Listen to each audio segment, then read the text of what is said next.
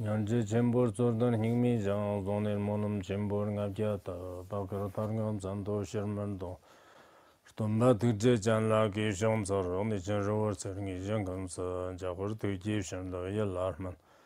Jimmy Panzo Jala Soran, the Gorgeto Bampo, Shinji Lo. The unsurpassed, profound, and wonderful Dharma is difficult to encounter in billions of aeons. I now see it, here, receive and uphold it, a vow to fathom the Tathagata's true meaning, to liberate all beings, thus generate the supreme bodhicitta. Now let us continue with our class on the Mahayana Surangama Sutra. The Surangama Sutra, I think by now you're very clear on how profound this sutra is, on the profundity of the method of meditation, or on the application. This particular teaching is given to all of us through the conversations the conversations the Buddha had between Ananda and Arhats and Bodhisattvas. Through the conversation, through various examples, and through various explanations, the Buddha then expounded the teaching of the nature of mind being the union of emptiness and luminosity. Therefore, I think all of you who are sitting here attending this class, by having this opportunity to listen to such a supreme teaching, you must have had accumulated a great amount of merit, and this is the fruition of it. Otherwise, I don't think you'll be able to encounter such a supreme sutra. Though I am just an ordinary monk, to whom giving you the teaching on this Supreme Sutra. But we're entering into the particular scene that was 2,500 years ago during the time of the Buddha. And we have such fortune to witness the conversation between the Buddha and the noble ones. Therefore, we must be very fortunate. I understand that we're still trapped in samsara. We can say that we have lots of afflictions and a great deal of negative karma, and we're very much tethered by all kinds of our karmic forces and our afflictions, and we don't have the true freedom yet. But acknowledging that we're living in this dark age and being fettered by all of that, yet we encounter the supreme teaching, I believe we ought to generate great happiness and great joy from the bottom of our hearts. Now let's continue with the teaching of Surangama Sutra. Previously, in our classes, we've already covered that the nature of mind, though Ananda kept on thinking that there is something solidly existent as the sea nature. And then the Buddha kept on giving various examples and expounding the teaching to Ananda through various ways to demonstrate that the same nature is not something that is solid, it's not something that is graspable. After saying that, Ananda, as well as many of the noble ones in the assembly that have not attained the stage of no learning, they were completely confused. They were very much dazed, they didn't know what to do, and started to feeling a bit anxious. And then the Buddha compassionately consoled them, saying that, oh, don't be afraid. If you don't understand, that's okay. Just as long as you understand that the Buddha is the one who speaks the truth and only truth, does not lie or deceive. As long as you know that, then it is not going to be harmful to you. Now, to continue, Manjushri appears. Previously, we already saw that during the conversation of the Buddha and Ananda, King Pasenadi also stood up and started to speak. And then at the time when the Buddha was giving the teaching to Ananda, and when the Great Assembly received the teaching, they were very anxious and confused. The Supreme Bodhisattva of wisdom, the Manjushri Bodhisattva, stood up. We know that Manjushri is the foremost of wisdom, and in the Hinayana tradition, the foremost in wisdom is Shariputra, and foremost in miraculous actions is Madhgalayana, and in Mahayana tradition, the foremost in wisdom is Manjushri, because he completely understood emptiness, which surpassed all of the Shravaka practitioners. Therefore, it is necessary for Manjushri to appear and join into the conversation. During the conversations between the Buddha and his disciples, especially whenever there are some profound teachings being expounded, usually Shubhati would appear, or sometimes Manjushri. So let's look at what Manjushri is talking about. Then Manjushri, son of the Dharma king, took pity on the four assemblies, rose from his seat in the midst of the great assembly, bowed at the Buddha's feet, placed his palms together respectfully, and said to the Buddha, "World-honored one." So he started to address the Buddha. In fact, the Dharma heir, the Dharma prince Manjushri, though he appears in such a way as a youthful prince, but we know that many Buddhas, including Shakyamuni Buddha, they had made aspiration in front of Manjushri Bodhisattva in their past lives. But Manjushri always benefited everyone and all sentient beings with the form of a youth prince. At that time, this Dharma prince took pity upon the four assemblies, the four assemblies being Bhikkhu, Bhikkhunis, Upasaka, and Upasikas. So he stood up and then addressed the Buddha by saying that a world-honored one, the great assembly, has not awakened to the principle of the thus come one's twofold disclosure of the essence of seeing as being both form and emptiness, and as being neither of them. What are the two folds of exposures then? That is the essence of seeing and form and emptiness. The essence of seeing, we've already discussed this before, it is the nature of mind, and they are translated as essence of seeing in this particular Chinese translation. It is luminous and it is unconditioned. Sometimes we call it awareness or rigpa. This is the essence of seeing. And he said that this form emptiness, which is everything, all phenomena, all the external objects such as sound, touch, smell, fragrance, and so on and so forth, those are the objects. Previously, all the assembly had this confusion about the essence of seeing and the objects. Are they of one thing or not? What's the condition? What's the connection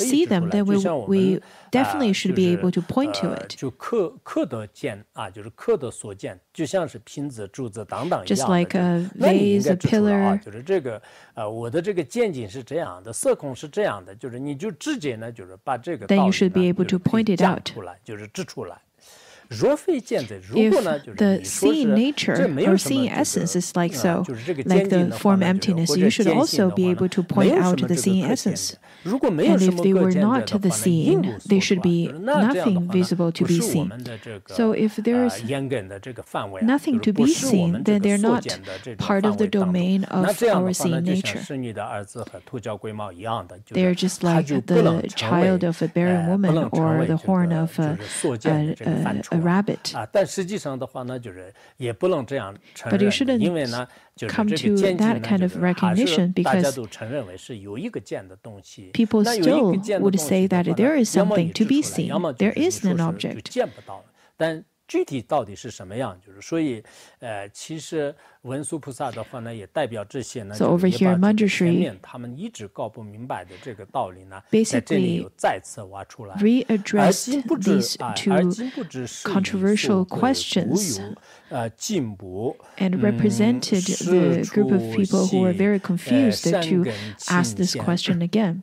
And then he continued to say that now that we do not know what is meant, and this is why we are alarmed and concerned. Manjushri over here said that while this group of disciples, especially Ananda, still do not understand what this seeing nature is, and their main concern is that they cannot point to something if there is something to be seen. So they don't understand that yet. And then, since there is nothing to be pointed to as the seeing nature, and they're still perceivable, they're still seen by the seeing nature, therefore this group of people get very confused and alarmed. This is the question that represents lots of our mundane beings' view. A lot of times we feel that the seeing nature, this awareness, it feels like it is existent, but sometimes we feel that it can be existent. There is something there, but we can't point to it. And then at that time, we would feel a little bit alarmed about our practice. Or we would start to doubt, is that really the nature that I have already seen? Is that really the seeing nature? So we would have doubts and then feel alarmed and feel doubtful about our practice. And then Manjushri continued to say that it is not that our good roots from the former lives are deficient. So Manjushri said that, well, the disciples must feel quite alarmed right now and feel doubtful. And the disciples, because they feel alarmed and a bit scared even, they may then think that it is because their virtuous roots is not sufficient.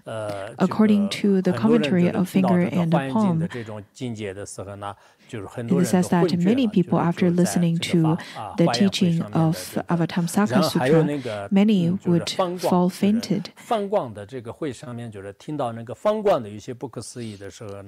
on the great assembly of listening to the teaching on the Vajrayana Sutra, then they would also feel a sense of inconceivable and feel quite alarmed and couldn't accept the teaching of the Vajrayana Sutra. So Manjushri over here addressed the Buddha saying that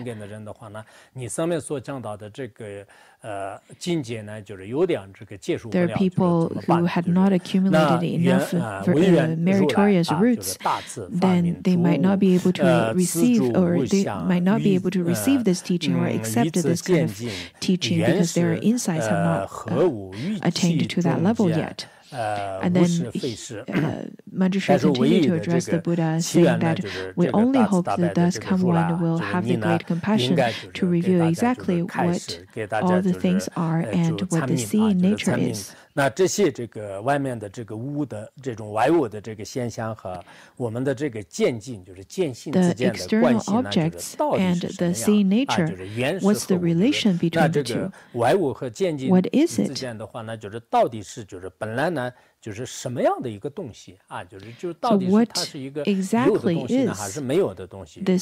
而语气中，他们在当中的话呢，无是非是是照不到是还是废事呢？就是因为就是到底是什么样的话呢？就是他们都是在这个中间的话呢，就一直很纠结，是。The disciples feel quite confused. It is very ambiguous between is existent and is not existent. 就是它这里呢，就是到底渐进和外物的话呢，是So the seeing nature and the external object, are they of the same characteristic or are they not? 很关键吧。This is quite crucial to understand. As mundane beings, I think our mindset is very much like the description in the Beacon of Certainty composed by Mipa Rinpoche, where he said that we constantly feel that the union means a black rope twisted together with a white rope. It's the two things twisted together. This is how the mundane beings perceive union. the idea of union.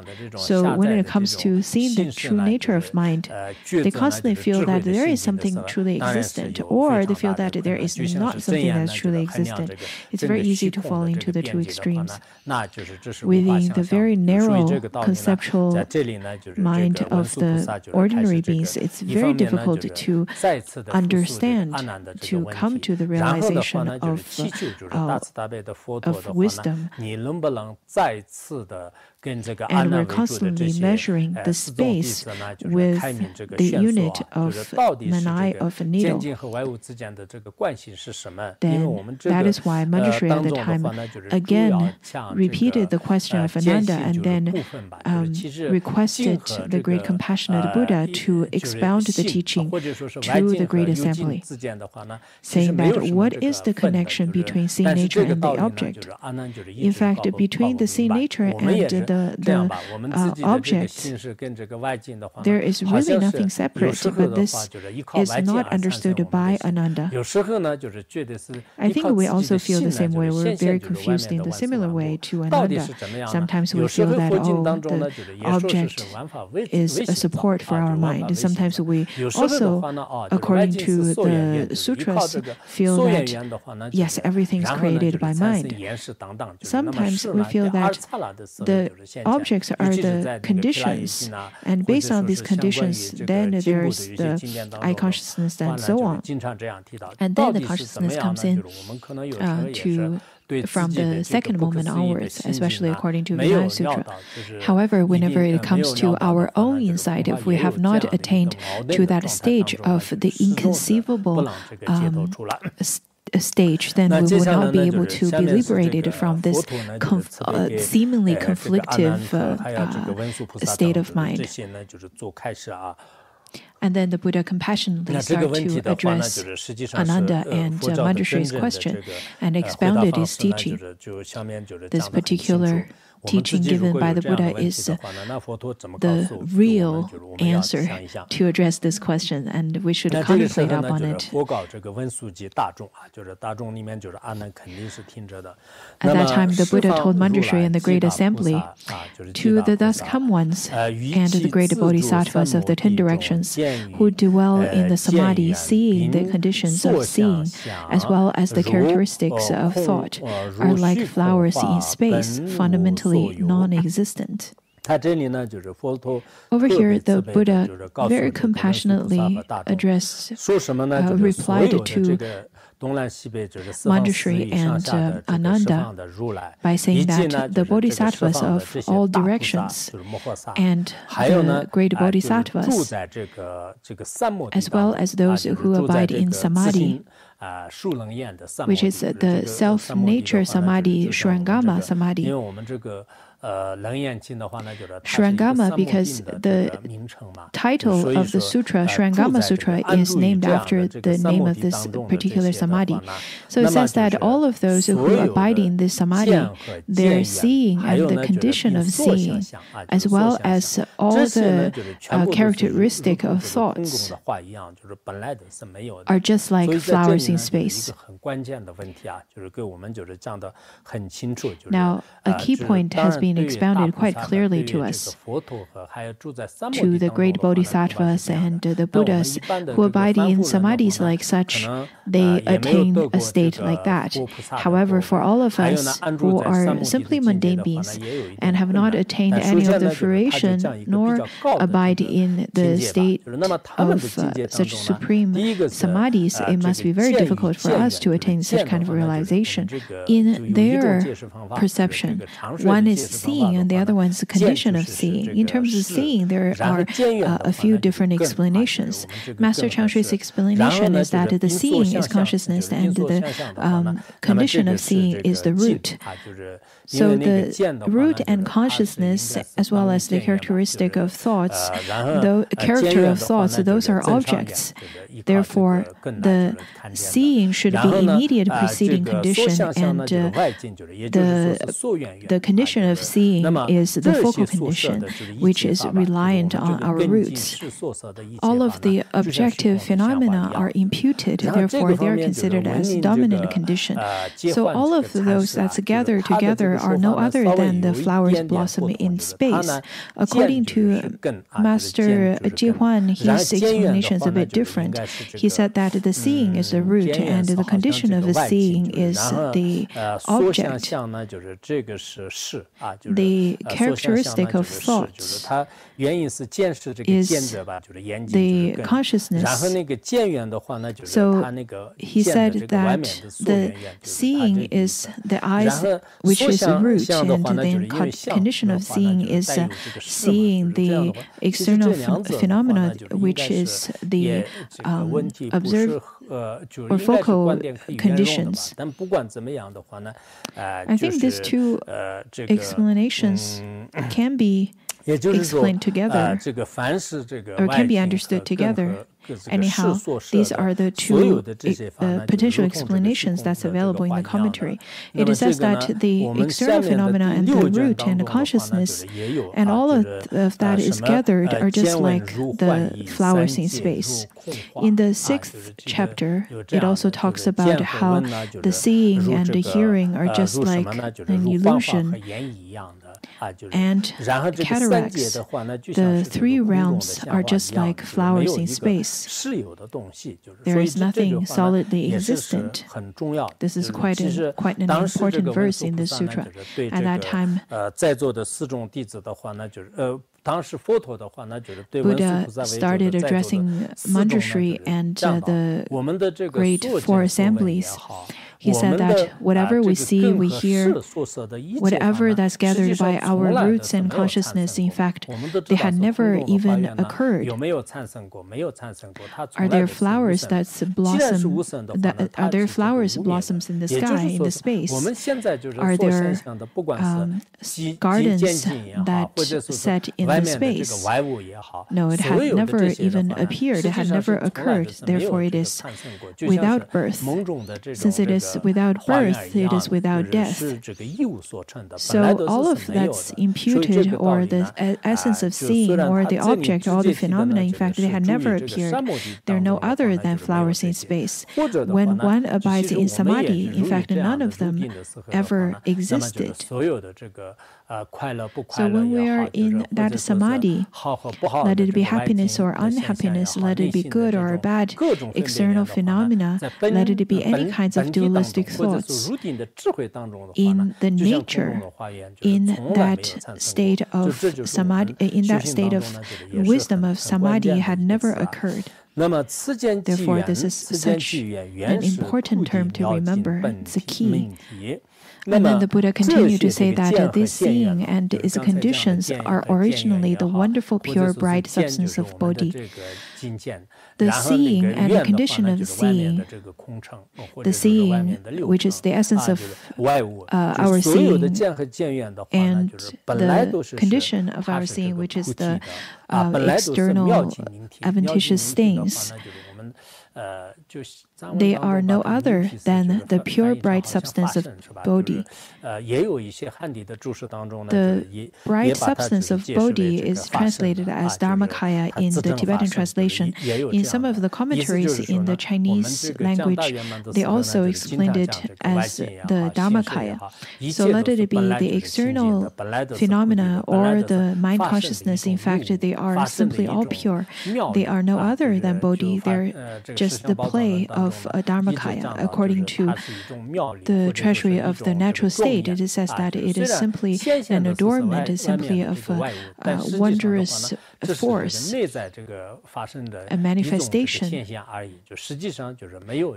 Though they appear as something that's external, however, they're simply a manifestation of the inner Dharmakaya. Other than that, there is no substance that's to it. So I think the teaching is very similar to that. So how can one speak of is and is not?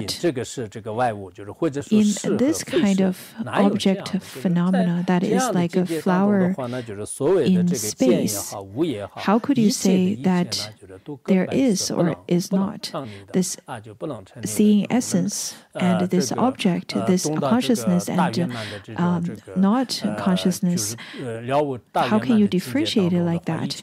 In the great Mahayana realization, everything is no other than the play of awareness, than the nature of mind, the gnosis.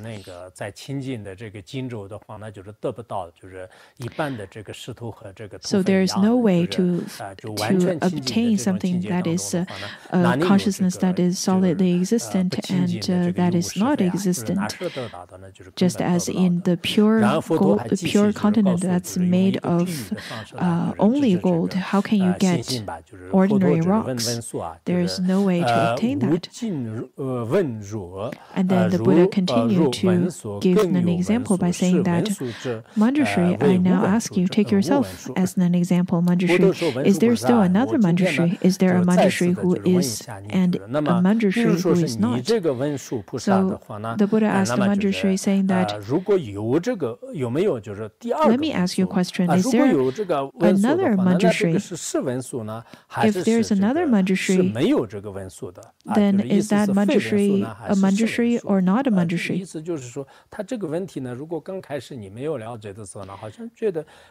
If you do not understand this question, you probably would be very confused. What kind of question is that? But the Buddha, in fact, is standing at the highest level of his realization to expound the true Manjushri. That is his angle of explanation.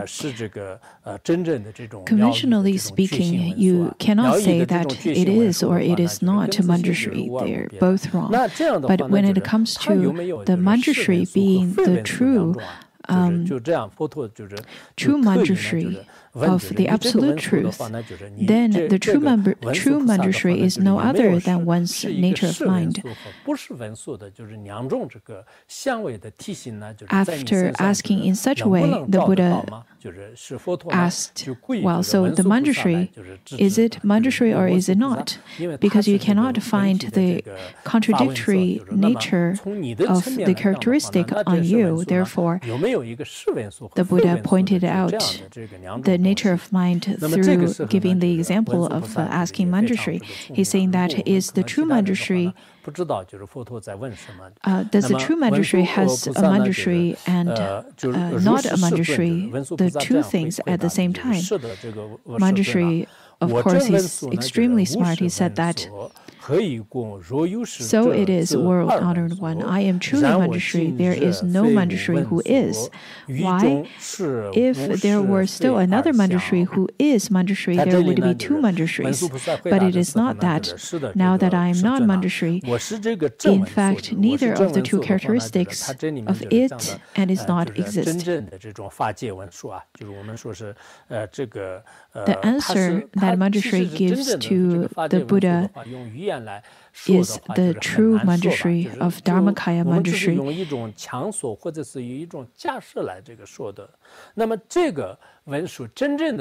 This absolute Manjushri of the Dharmakaya Manjushri cannot be expounded by hypothesis or based on our conceptualization. This unconditioned Manjushri doesn't have a Manjushri, because if you were to say there is a Manjushri, then there is not a Manjushri. In that way, there would be two Manjushris. But it is not that now I am not Manjushri. In fact, neither of the two characteristics of is and it is not exist. This not a Manjushri doesn't mean that there is no Manjushri. That is the view of voidness. That is not possible. So in the conventional truth, we cannot say that there is no Manjushri. We can say that. Therefore, in that state of realization, there is no dualism of is and is not, because he is in that absolute state of realization. Ponsuk Rinpoche, when he was given teaching at Mount Wutai, he composed a Doha song.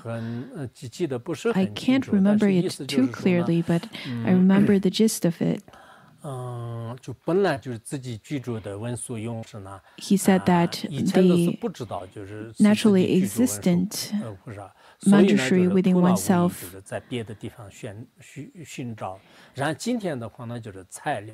is not known to one.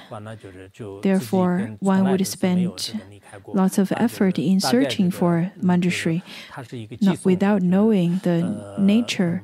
One's nature is manjushri himself, whom had never parted from one. 对，大概是这个意思吧。就是其实，当时上师如意宝在那个五台山的这个文殊大圆满也好，然后呢，就是有一个那个 Manjushri Satna that he composed over there, as well as the Tantra that's related to Manjushri, and a few Doha songs that he composed over there at Mount Wutai. They all expounded on the teaching of the absolute Manjushri, which has never parted from oneself, just as the peaceful sadhana practice of Manjushri within the refuge and aspiration. It stated the content in such a way where it says that the true Manjushri had never parted from one. So this Manjushri, in fact, the absolute Manjushri has surpassed that of is and is not. It is not part of our dualistic mind that can comprehend. The Manjushri, sometimes we can only comprehend as a phenomenal Manjushri, the appearance of Manjushri, but not the true Manjushri. According to the Five Lamps Zen text, there is a story that's included where Zen master, Master Fenggan, whom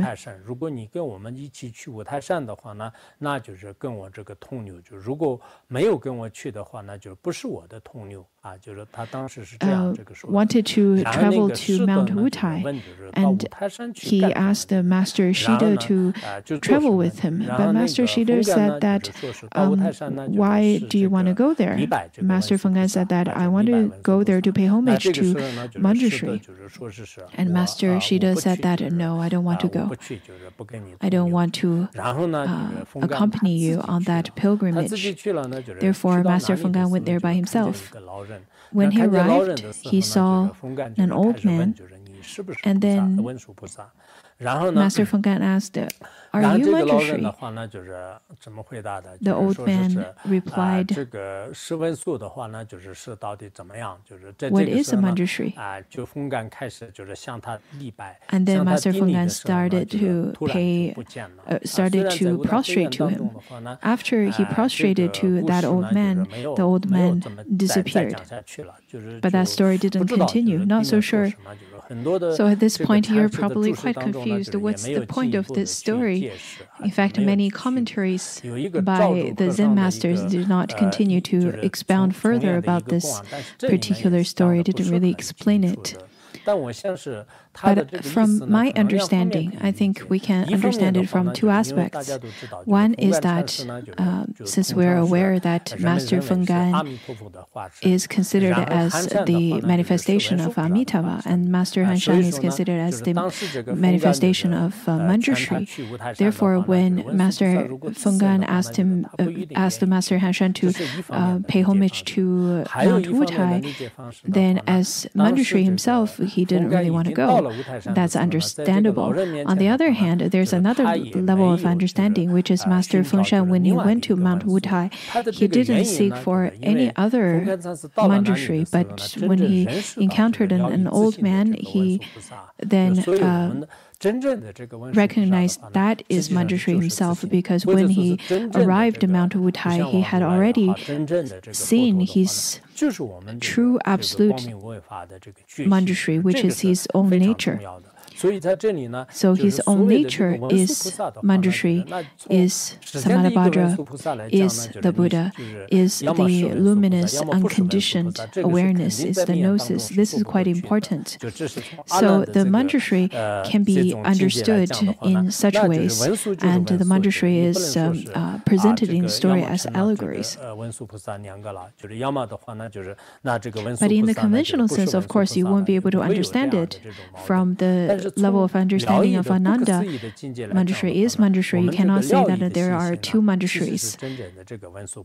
But once you understand the absolute truth from the level of realization that is beyond our conception, then we will be able to see the nature of our absolute mind, which is a true Manjushri.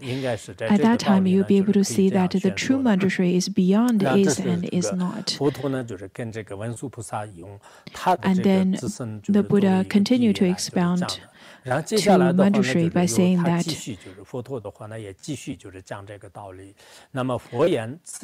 this is not only the case with the seeing, the basic substance of wonderful Bodhi, but also with emptiness and mundane objects. So the Buddha continued to say that whatever you see are no other than the luminous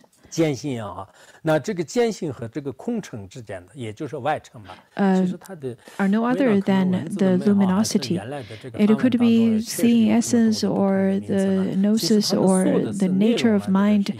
So between the seeing of the nature to that of the empty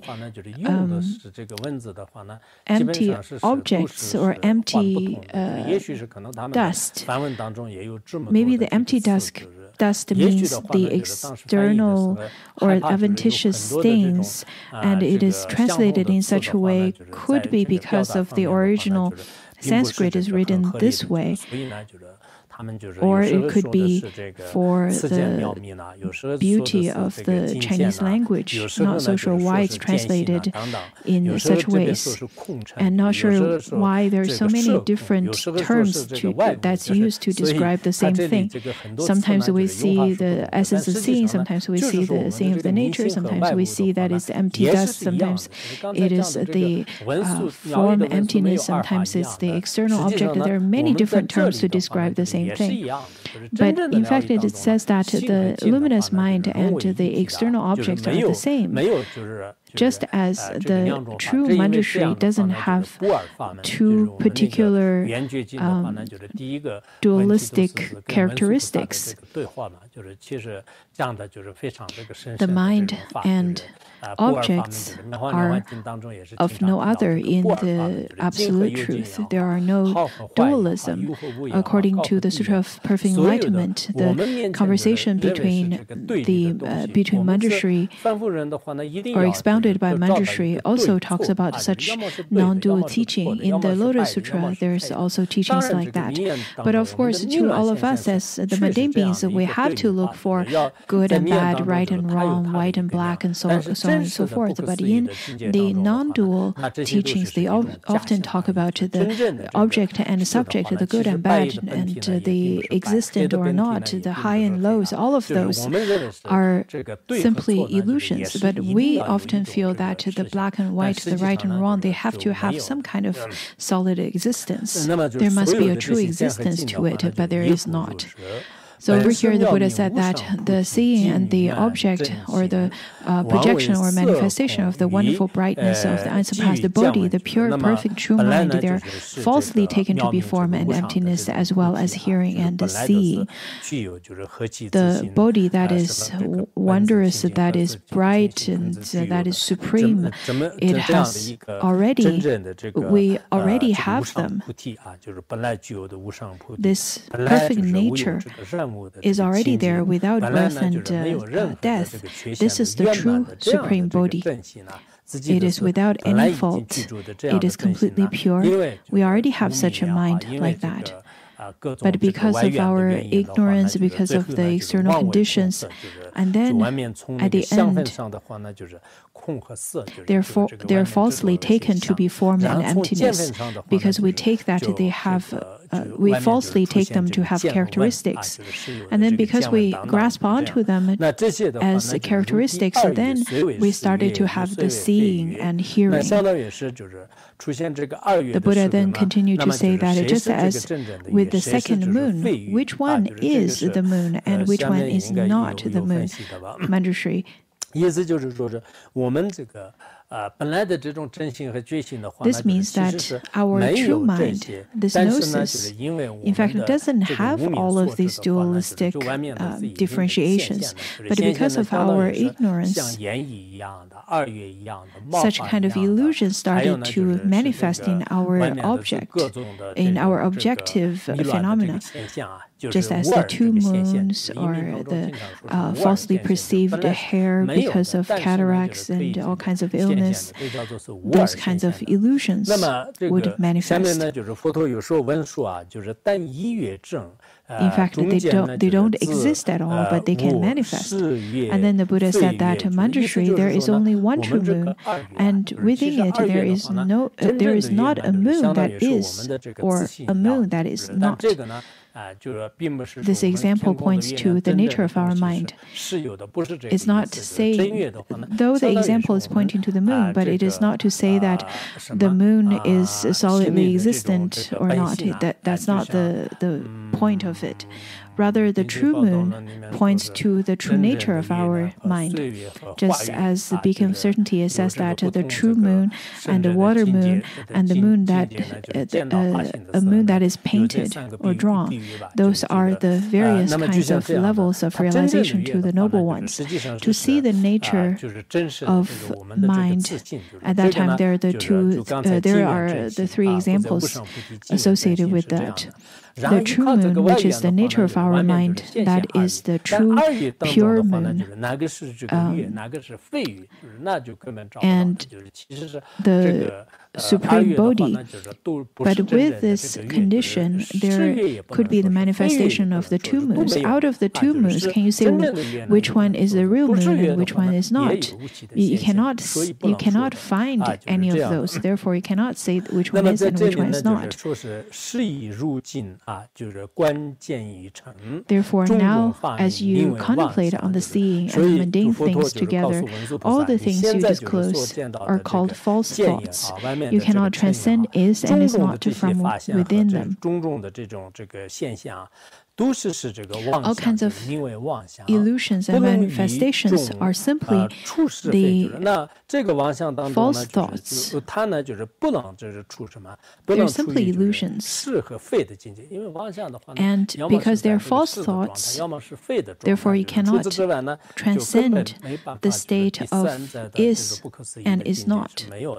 You won't be able to reach to the state of unconceivable. With the true essence, the wonderful enlightened bright nature, you can get beyond trying to point out or not point out. And then the Buddha started to expound on the true mind, the essence, the wonderful enlightened bright nature, the true essence. The Dharmakaya can let you surpass the pointing out or not pointing out. Master Chang Shui's commentary said that pointing means seeing and not pointing means not seeing, which means that once you recognize the true nature of your own mind, at that time you don't have to grasp onto anything, and then you can part from the level of insight that is bound to seeing and not seeing, because it is beyond seeing and not seeing, which is inconceivable. Some of the masters often would be bound to the words, and then they won't be able to understand the meaning which is of one taste. It is similar to those academic scholars they would have a fixation on for example, a time of a certain person. This person was born in so-and-so years and died in so-and-so years. If the numbers were not correct, then they would start having lots of doubts. On one hand, I think the scientific research do require that mind of doubts. So they constantly doubt everything and then continuously to explore. On one hand, they rely on that doubt. On the other, they constantly search for something that is certain. And then the more they search and the more they observe, they would be able to find more evidence which could overturn their previous opinion, where they thought it was completely certain, completely unbreakable. But then maybe because of the maturation of the tools, of the resources, of the wisdom, the previously proven results would be overturned. Anyhow, I think whenever it comes to the kind of people who would grasp onto words, would grasp onto something as an evidence, let it be people who work in the scientific world or academic world, I think if you constantly grasp onto some solid evidence, then this teaching would be very difficult for you to imagine. It would be completely too unfathomable. So we've already covered on the part of seeing is not separate. Now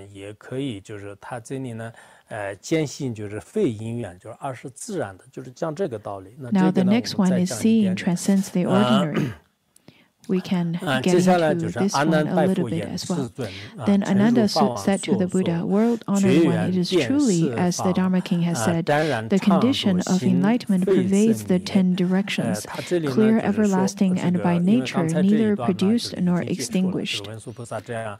After Manjushri requested teaching from the Buddha then expounded such a profound teaching. Therefore, later, whenever you have time, I really hope that you can contemplate upon this teaching, because this particular teaching given by the Buddha to Manjushri is full of blessings and is quite touching. We have received such profound teaching from the Buddha. How fortunate we are. This is so important than anything in this world. So I hope that you can spend some time to contemplate upon it. The great masters of the past, they would usually listen and study the Dharma during the day and spend their evenings in contemplation. I once read a biography of a great master where it says that when he was studying in schools, he didn't have those lamps. Therefore, he would study during the day, and in the evening, before the day comes, he would keep his eyes closed and contemplate on the teaching in his head, so that he could understand the teaching completely. Therefore, now, since we have the time, we have the conditions to study during the day as well as the night, but sometimes maybe out of different conditions that you don't want to read, you don't want to keep your eyes open, then you can close your eyes and then contemplate in your mind and slowly digest all of the information that you've received during the day. This is quite important to merge yourself into the teaching of the Dharma. Instead of searching with our eyes and our conception, our dualistic mind, why not to merge into the true gnosis? Because the power of the true gnosis is much more supreme. Ananda over here said that world-honored one, it is truly as the Dharma King has said. The condition of enlightenment pervades the 10 directions, clear, everlasting, and by nature neither produced nor extinguished. The condition of enlightenment, there are a few different explanations. According to Master Jiao Guang, he said that this condition means all the phenomena. And another master, he pointed out that the condition actually points to Bodhi, and the enlightenment is Bodhi, and then condition means all the empty forms and the seeing and hearing. Master Tongli, then he said that the condition of enlightenment is the seeing nature, but in the Tibetan translation, it is the condition of gnosis. So they are of the parallel relation in this particular sentence. But I think we can understand it as seeing the nature. Over here, Ananda said that, well, since the Buddha just stated that the seeing pervades all 10 directions, then from the worldly point of view, it is clear, everlasting, and by nature neither produced nor extinguished. How does it differ then from the first Brahma, Kalipa's teaching of the profound truth, or from the teaching of ascetics who throw ashes on themselves, or from the other externalist sects that say there is a real self which pervades the 10 directions? This particular Brahma Kapila, was mentioned in another story related to Ananda. If you remember, Ananda was taken by this Matangi woman, and then this Matangi woman's mother started to chant the mantra of Brahma Kapila. He is part of the school of Samkhya, Indian philosophical school, which is a heretic school. And then some of the description says that he has golden hair.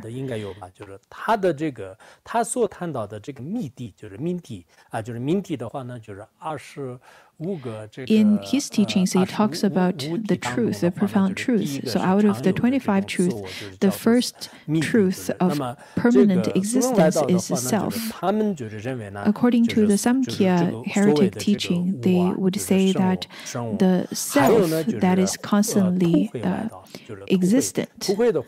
And then there's another heretic school that is called the Basman school. They would cover themselves in ashes in order to practice. They would purposely practice the ascetic practices such as walking on thorns and lying in thorn bushes, also burning themselves, and so on. That's a part of the Aslaka ascetic school. Their practices are quite difficult. So according to their school, such as the Aslaka school or the Samkhya school,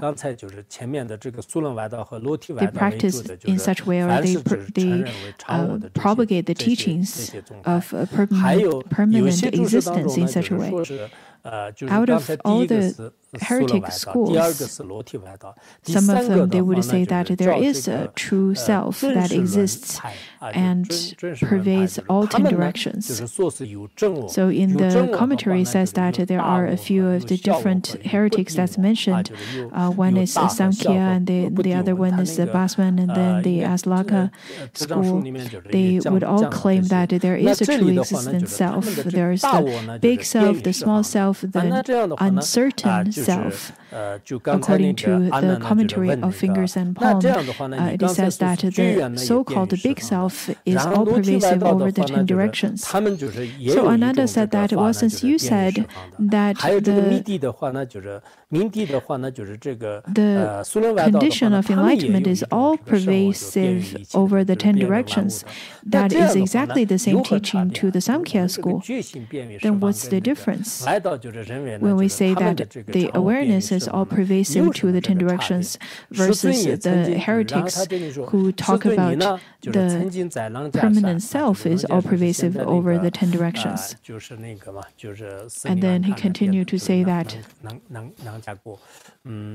how does it differ then from the first Brahma Kapila's teaching of the profound truth, from the teaching of the ascetic who throw ashes to themselves from the other externalist sects to say that it is the real self which pervades the 10 directions? That's the question asked. Also, in the past, the world-honored one gave a lecture on Mount Lanka. Mount Lanka, sometimes in the Chinese language, sometimes Lanka. It's up to you how you want to pronounce it. Anyhow, when the world-honored one gave a lecture on Mount Lanka, explaining all the principles thoroughly for the sake of great wisdom, bodhisattva, and others. At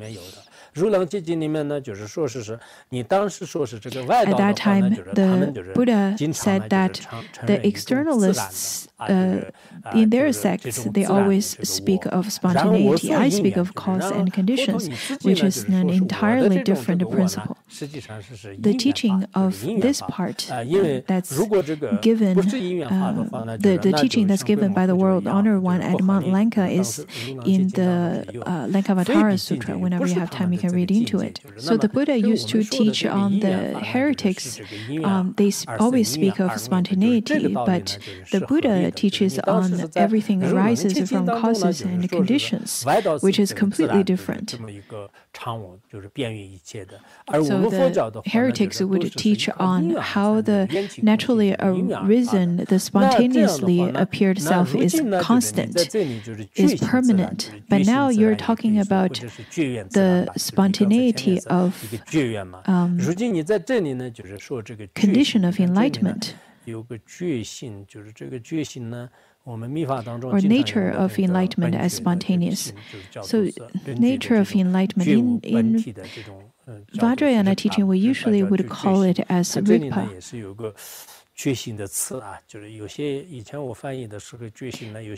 In my translation, when I used to translate, I wasn't sure if there's a particular term, but as you can see, this particular sutra translated as the same term as rigpa.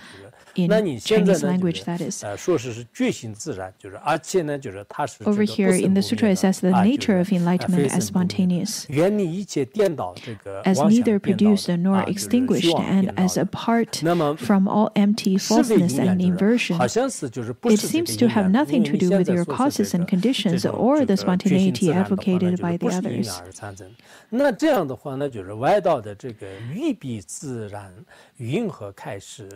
Then could you please talk about how it is different than the spontaneity that's expounded by the heretics?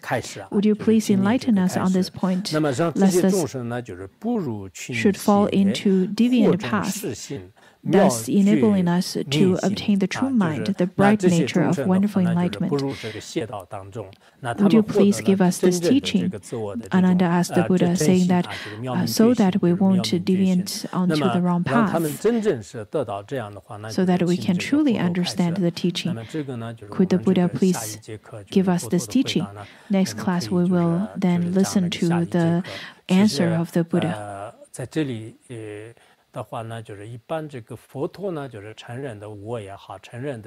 The self that's taught by the Buddha is the kind of self that appears without any intrinsic existence.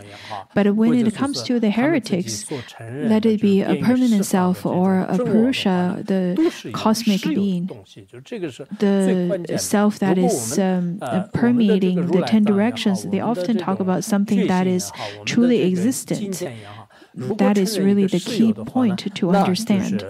So let it be the Buddha nature, let it be Rigpa, let it be essence of seeing. If you were to say that there is solid existence, then your understanding is really of no difference than the heretics. The teaching given in the Lankavatara Sutra, where it talks about the causes and conditions, in next class we'll further expound on that. This point is really a key. Otherwise, if you don't understand this point, then you would see all religions as the same. You would think that there is something naturally pervading all over the space. Let it be a creator, let it be a god, let it be a permanent existent self, a Brahma. There is really no difference.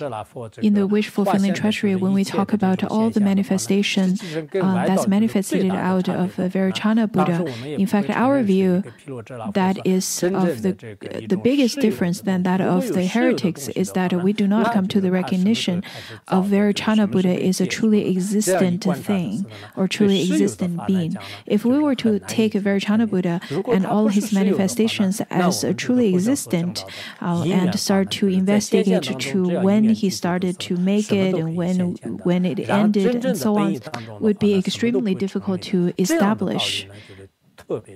This is quite a key to understand. The later teaching that's given by the Buddha, I can't quite remember the angle of his answer, but later we will look into it. But I think the key of that answer is there is no truly existent, there's nothing that's truly existent in its nature. According to the other heretics school, they would come to something that is truly existent. So let's look into this teaching in next class.